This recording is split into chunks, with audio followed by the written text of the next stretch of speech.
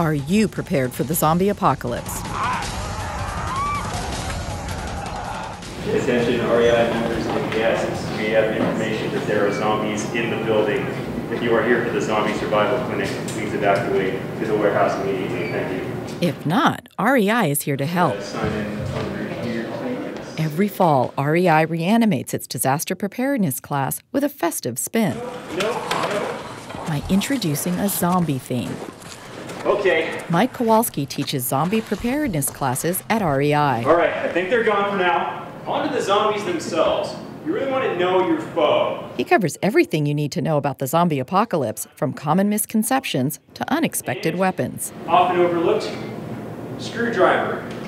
If somebody is about to succumb to disease and you need to put them out of their misery, you can sever the brainstem by poking it in the ear. It'll go right through the brainstem back there, and quick and painless. Earlier this month, Kowalski demonstrated taking out a zombie with what he called the brutalizer. Okay, yeah, you don't want this to happen. This is a climbing ice axe.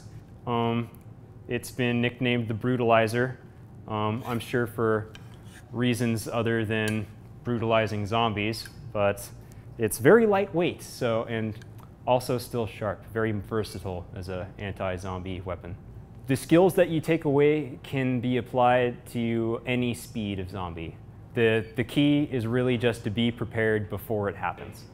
Although Kowalski has fun with the class, many of the skills he teaches can also be applied to dealing with earthquakes, wildfires, or pandemics.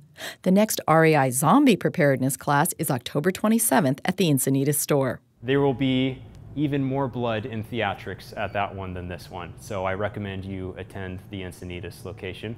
Run, walk, or shamble into the next REI Zombie Preparedness class, and maybe you'll leave knowing a little bit more about how to prepare for any type of disaster.